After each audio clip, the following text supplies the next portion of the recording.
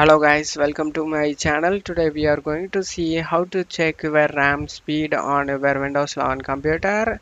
This will apply for all Windows as well.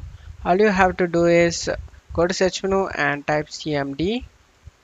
Right click on it and select run as administrator and select yes.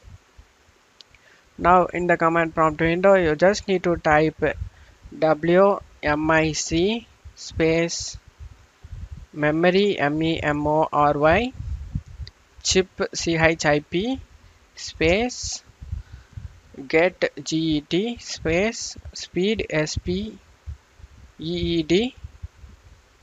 press enter. This is my RAM speed guys, 1333.